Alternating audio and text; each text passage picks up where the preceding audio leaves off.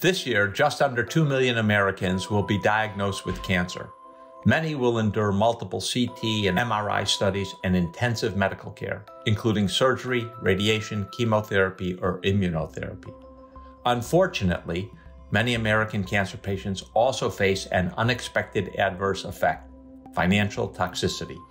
The costs of cancer are literally killing patients, but there is a clear solution. Patients diagnosed with cancer should not be responsible for any deductibles, copays, or other cost sharing.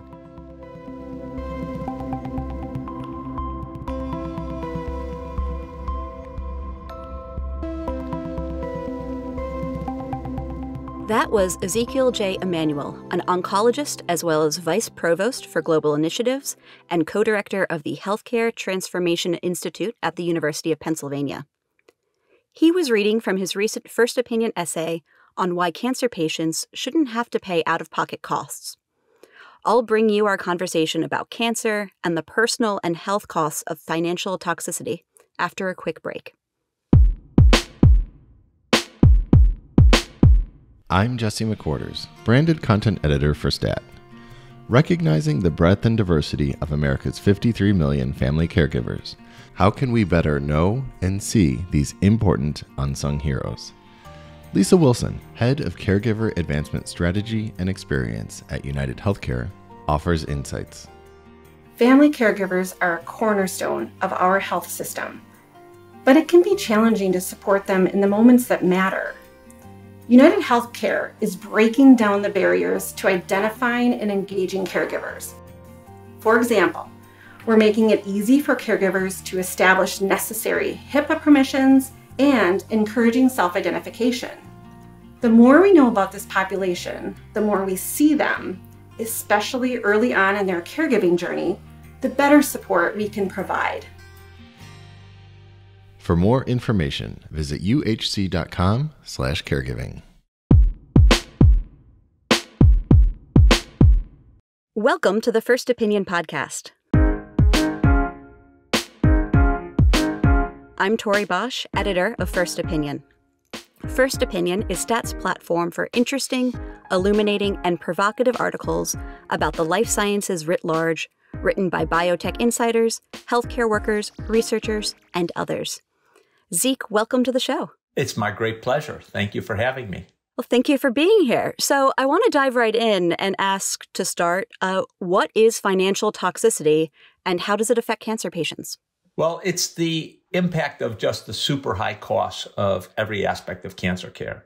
The high cost of surgery, the high cost of chemotherapy, of radiation therapy, and the associated costs that get shifted to patients through deductibles, copays, co-insurance, and all the additional out-of-pocket expenses for parking and whatever else just to get that care. And what we've seen is that burden on patients keeps going up and up. And as a predictable consequence, patients either stop their medical treatments, delay their cancer therapy, split their cancer pills, or simply forego sometimes curative therapy. I remember talking to a patient who had cancer and simply couldn't afford the whatever it was at that point, $12,000, I think, monthly injections. And he basically stopped taking them and said, I'm older and I'd rather not bankrupt my family for a few extra months. It seemed like a rational decision, but it also seemed horrible that any person had to be, especially in the richest country in the world, had to be put in a position of deciding, are you going to extend your life with standard approved chemotherapies, or are you going to die early because you don't want to bankrupt your family? We shouldn't just have that situation in the United States. And bankruptcy, as you say, is a really genuine threat. I mean, you mentioned in the article that 40% of patients spend their entire life savings within 2 years of diagnosis. Yes, that first year is enormously expensive. When you're getting the diagnosis, you're getting the hopefully definitive surgical procedure. You might need radiation and chemotherapy on top of those things. Those are super expensive moments. And yeah, cancer patients have to continue to pay out of pocket. And it's a big burden. As we know, many people in America don't have $400 spare dollars for an emergency, much less $6,000 for the cancer treatment that, unexpectedly they suddenly need. So you, though, have a proposal for how to change that. Walk us through your idea. Well, I was on a panel about 2 years ago, and we were talking about financial toxicity and how to think about it and the price of drugs and stuff. And I said, well, there's a reason why we have deductibles and copays and coinsurance. And that reason is moral hazard.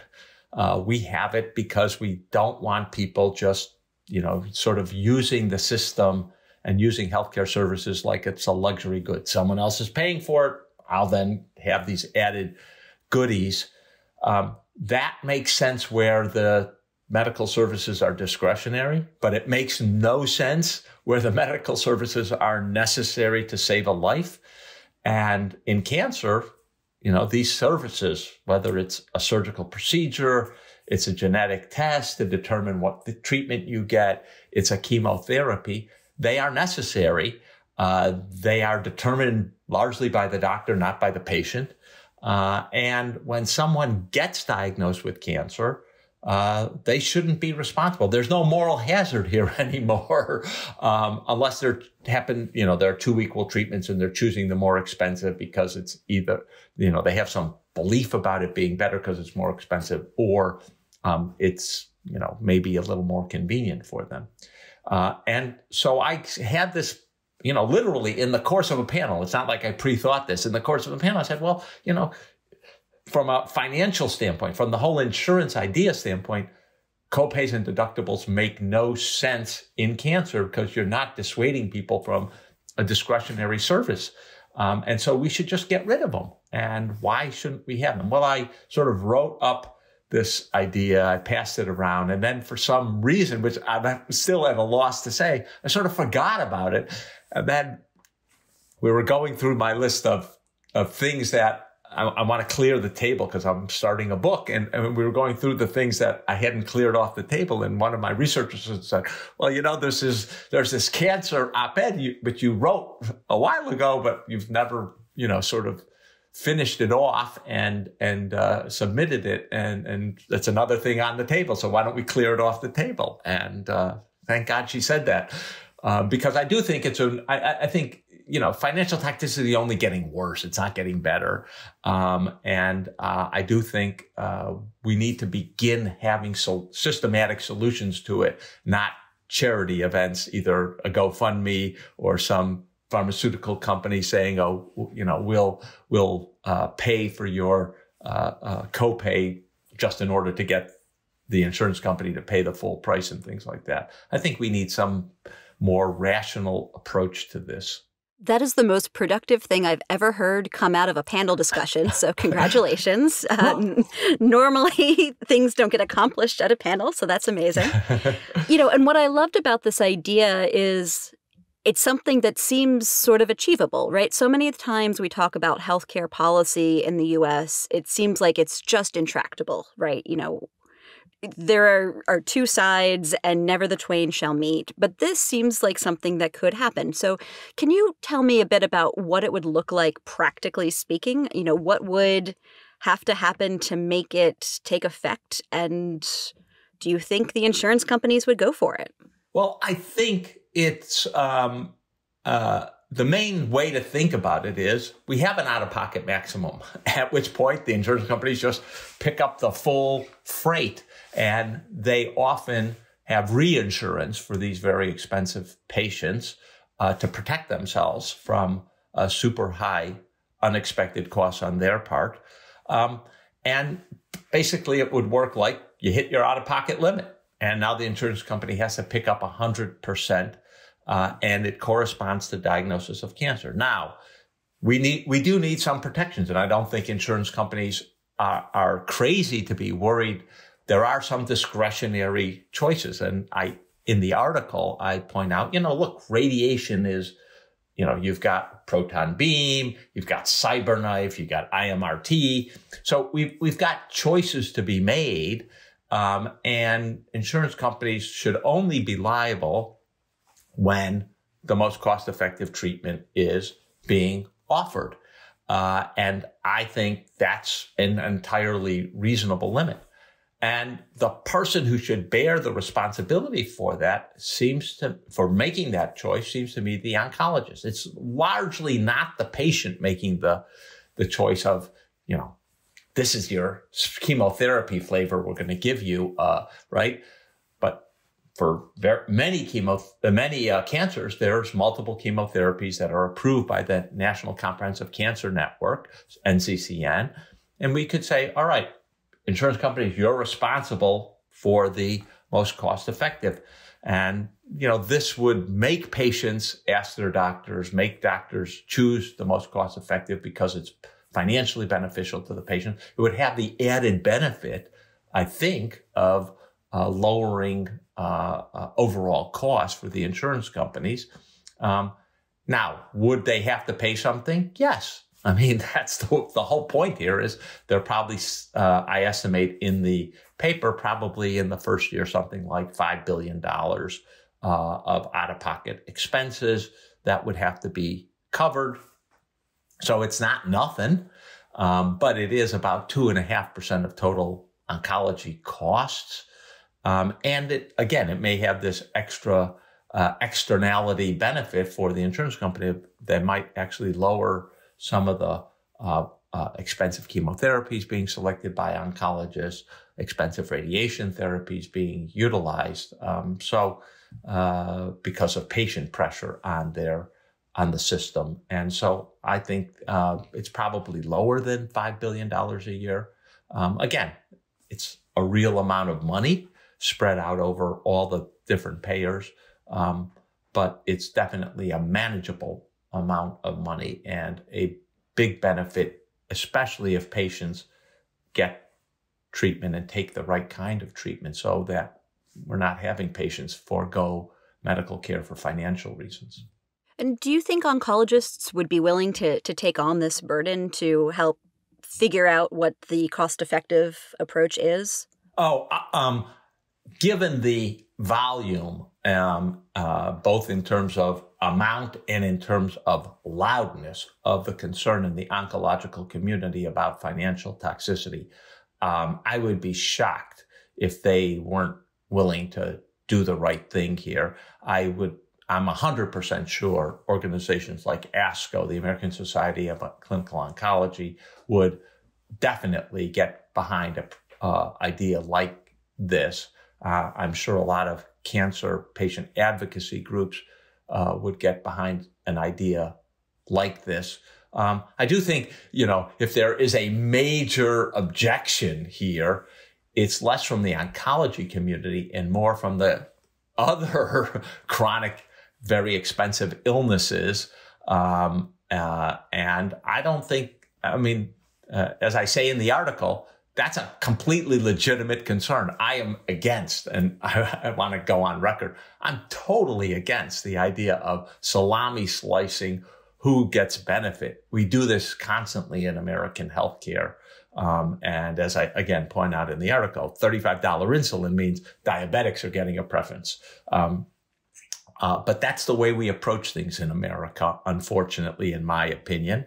But, you got to sometimes be pragmatic to achieve incremental progress. And I'm not saying cancer is a more serious illness than, say, multiple sclerosis or ulcerative colitis or other illnesses that have very high financial toxicity. It just happens to be, the one I know best. And it also happens to affect more people than others, given the fact that, as you just had me read, 2 million people a year roughly get cancer and 600,000 people a year die of cancer.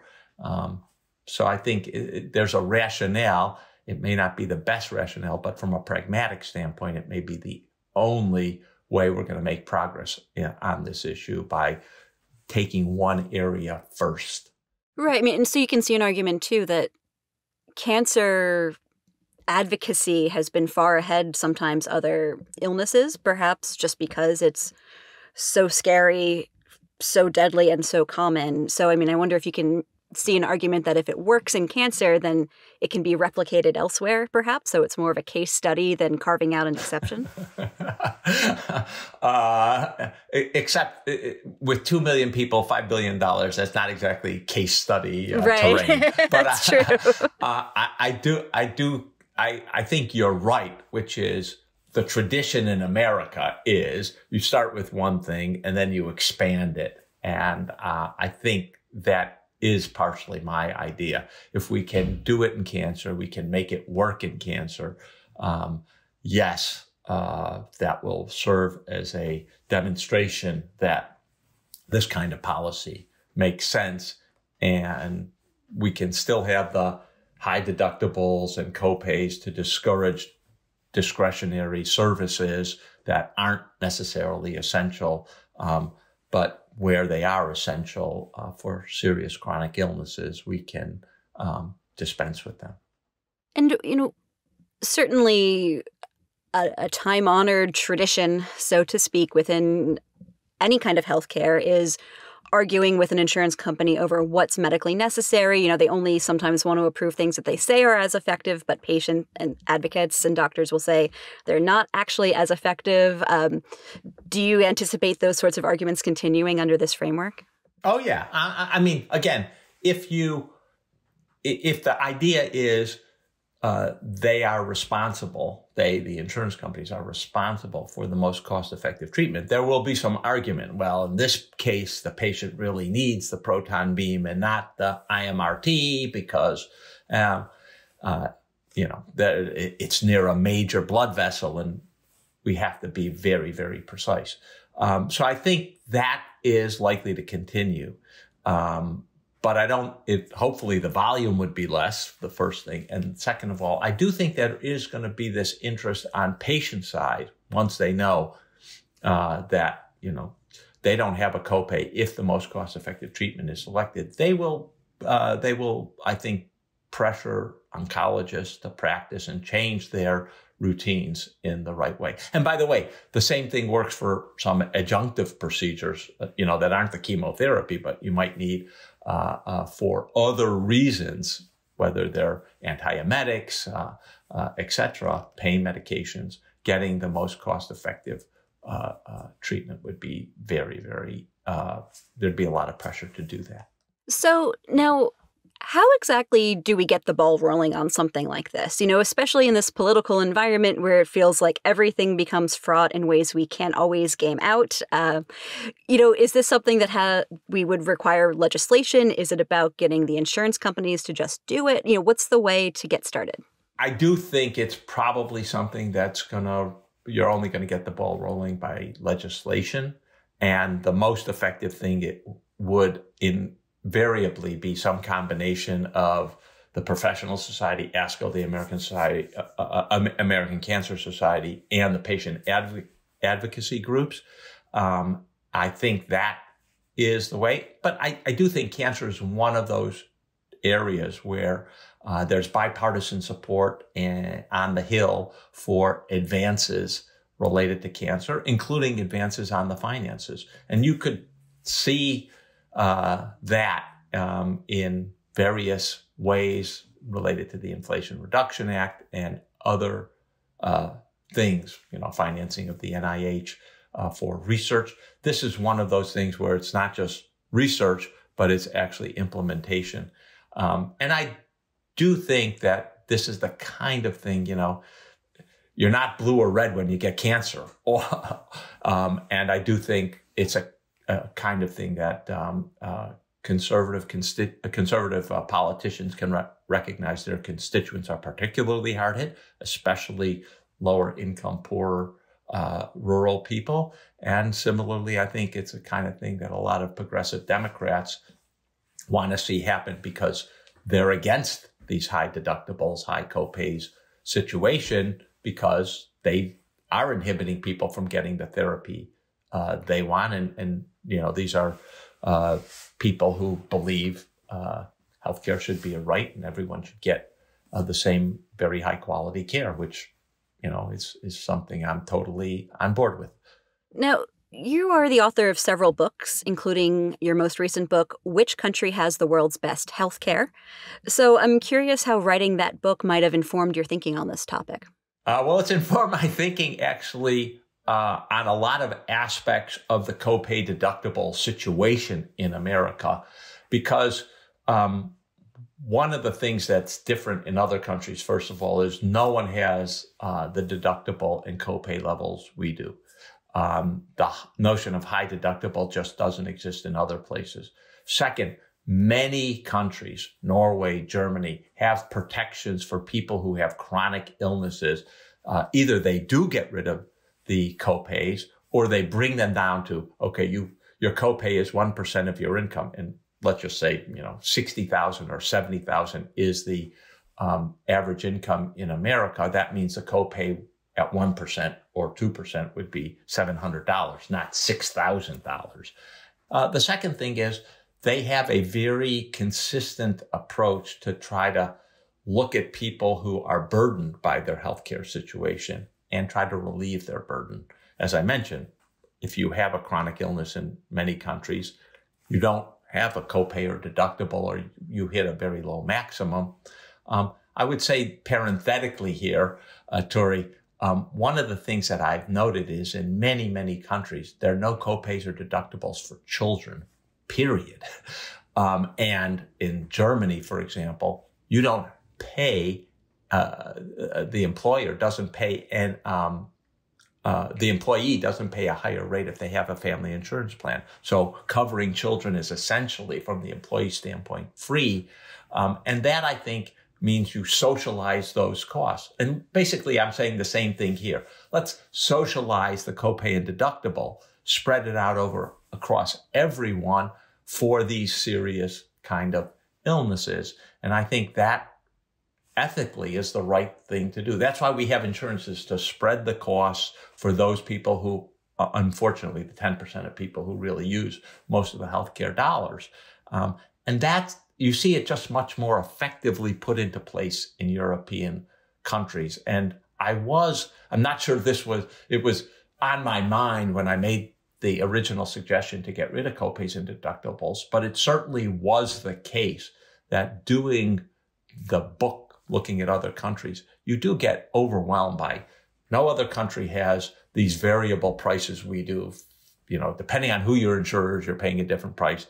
The high deductibles we have, and they try to socialize some of the costs for people who can't pay, like children. And those things are, I think, the kind of reforms we could use more of in our country.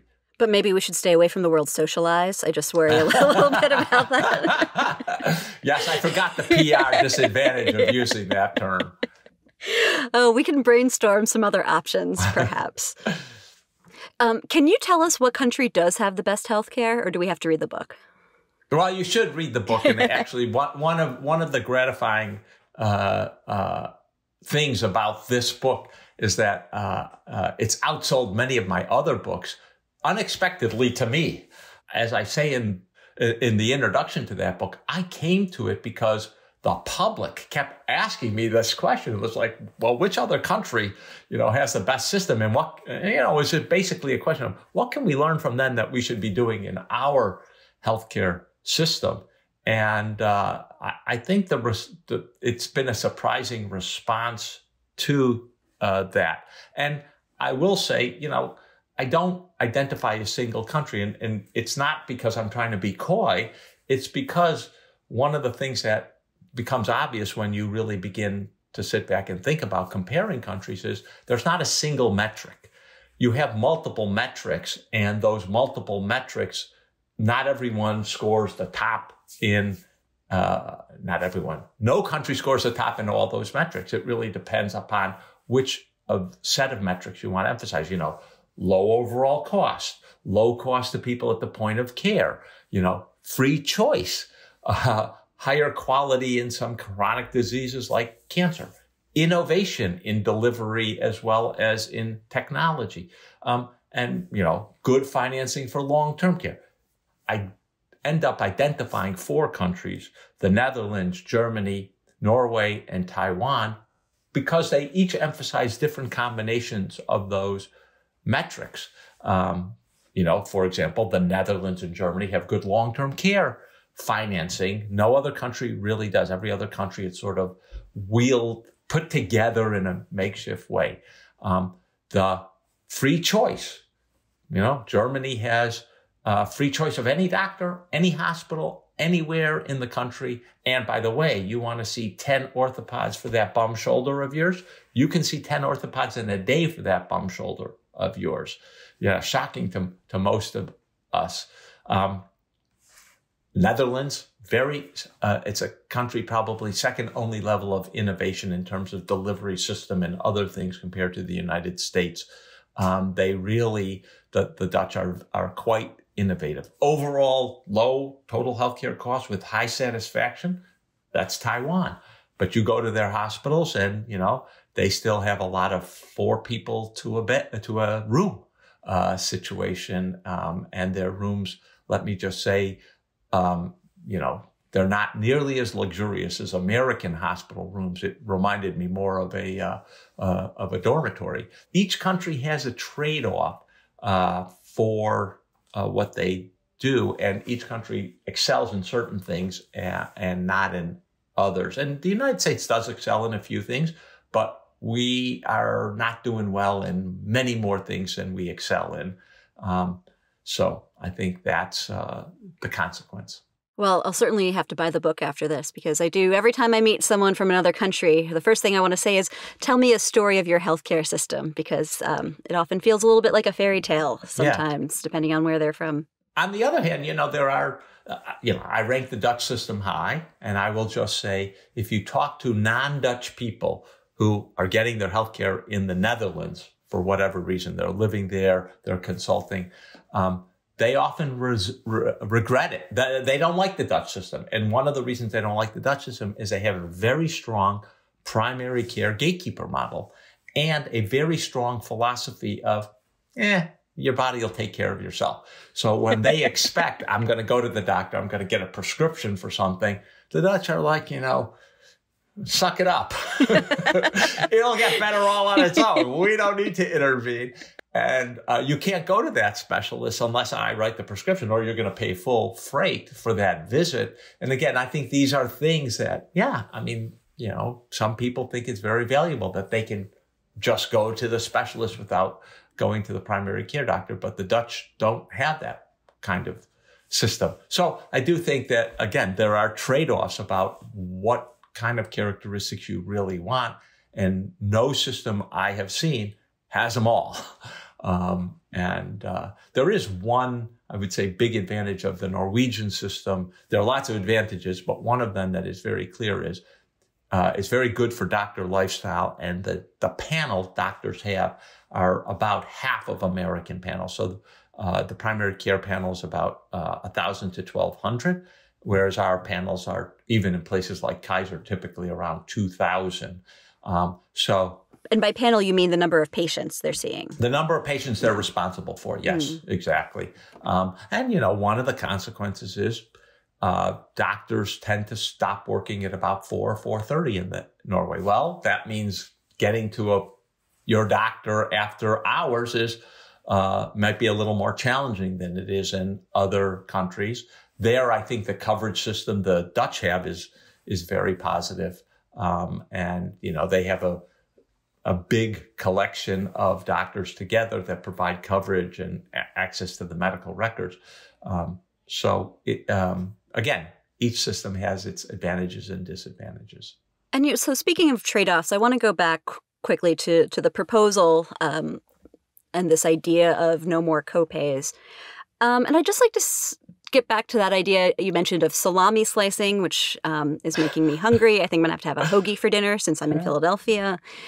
But, are you interested in promoting universal health care? And do you think a step like this salami slicing, is a way toward it? Or do you worry, and we talked about this a little bit, but do you worry that it could end up making it maybe harder? If people say, well, we've got cancer covered now mostly for people, why do we need to worry about universal health care?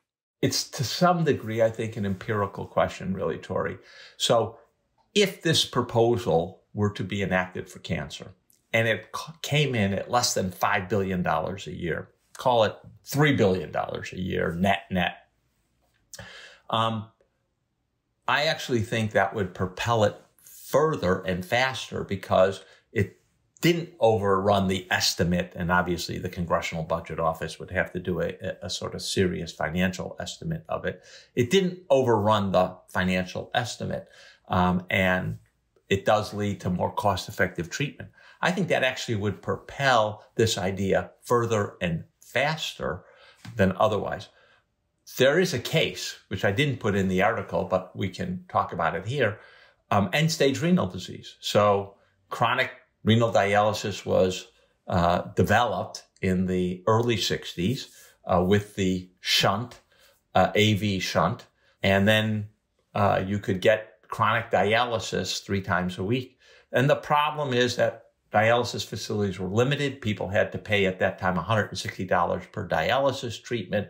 And eventually, we recognized there were lots of people who needed it, but couldn't get it because of the financial burden. And Congress ultimately enacted or made Medicare pay for this one disease, end-stage chronic renal disease, and it never really expanded. They have added amyotrophic lateral sclerosis, Lou Gehrig's disease, but it really never expanded. It didn't become, Medicare for all. It was just Medicare for people with chronic renal failure. And the reason there was purely financial. It turned out all the estimates were grossly inadequate. Why were they grossly inadequate? Because there were way more people that had chronic renal failure and that doctors were willing to put on dialysis than were estimated, and the costs zoomed, especially because we had a lot of proliferation of for-profit companies that really figured out how to get a lot of resources. We didn't bundle it. We didn't say, all right, we're going to pay this amount for all the dialysis and associated costs. There are a whole series of disincentives preferencing transplant, even though it's way better for patients than being on dialysis. But I think the cost estimates, meant government wasn't going to do this expansion again.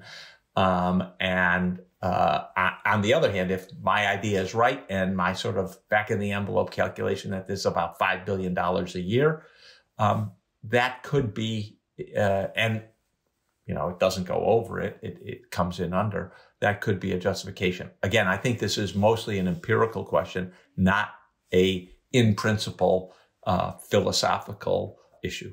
Well, I really hope they take it up because it would be fascinating to see what transpires. Zeke Emanuel, thank you so much for being with us today. Thank you, Tori. This has been wonderful discussion. We got off into things like other countries' healthcare systems I didn't anticipate. Never know what's going to happen on the First Opinion podcast. I guess that's right. I have to come prepared for anything.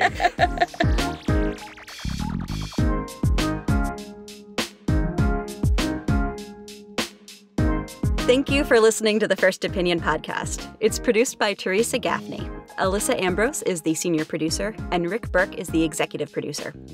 I love to hear from listeners, so please let me know which First Opinion contributors you'd like to hear on the show, or what topics the column and the podcast should take on. You can do that by sending me an email at first.opinion@statnews.com. And if you have a minute, please be sure to leave a review or rating on whatever platform you use to get your podcasts. And until next time, I'm Tori Bosch, and please don't keep your opinions to yourself.